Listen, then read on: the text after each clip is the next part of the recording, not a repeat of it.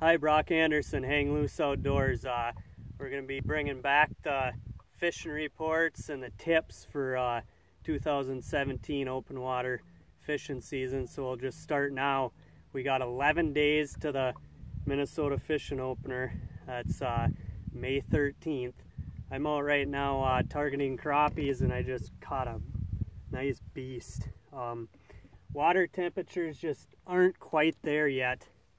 I'm looking at about 44, 45 degrees right now. Just not quite ready for these things to push up into the shallows. So went out and checked the shallows, didn't find anything. So I kind of just worked my way out of where they're going to be spawning. Just kind of fan casting. Came out to about 10 feet. Started marking a few fish and bait, maybe scattered on the Garmin's side view, and then I got out in about 12 foot and I marked a nice school of crappies, and I banged one, and then I just banged that one. So hopefully something's gonna start here.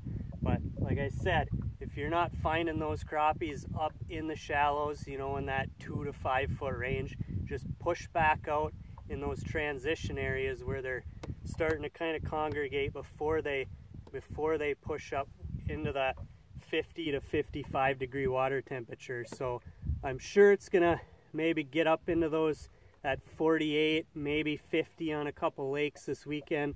We're looking at some really nice weather, a nice stretch of weather. But right now, like I said, it's 44, 45 degrees, so I just kind of pushed back and started fan casting until I found something.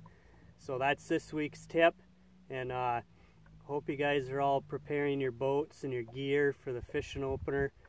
Carry on those traditions and have a fun, safe fishing opener, and stay tuned to Hang Loose Outdoors for a weekly tip.